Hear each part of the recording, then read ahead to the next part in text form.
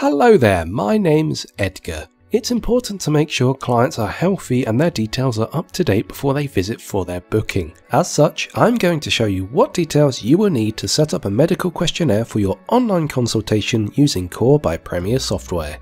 Part 1. Setting up the questions. First, you'll need to set up the medical questions for your online digital consultation. If your business is spread across multiple locations, the person responsible for your group policy needs to log into Administrator. If you're a standalone hotel or spa, your manager will need to use the Configuration access to create or amend a medical questionnaire. Once logged in, head to Initial Setup menu and then Medical Types listed along the top. If you've logged in via Configuration access, this will just be under Medical Types on the main screen. Here you'll be greeted with a list of any medical questions that may have already been set up. It is important to create new questions with relation to COVID-19 to make sure both your client and your spa staff are safe prior to arrival. To create a new one, click the green plus on the right. Enter the name of the question in the description box, such as COVID-1 or COVID-2 if you have more than one question. Then enter the question the client will be asked under Web Description.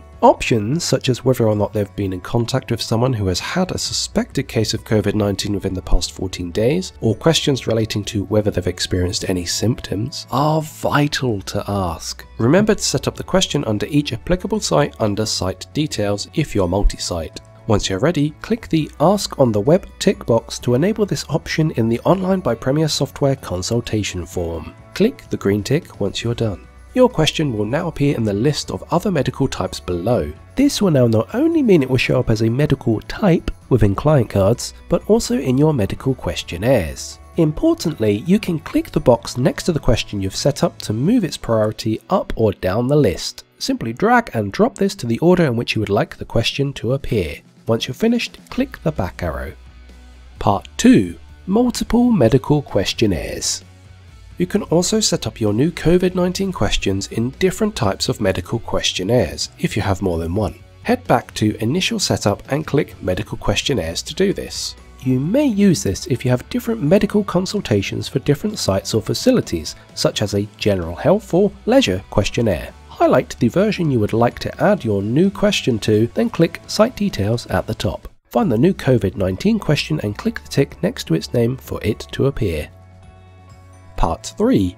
Medical Prompts upon client arrival.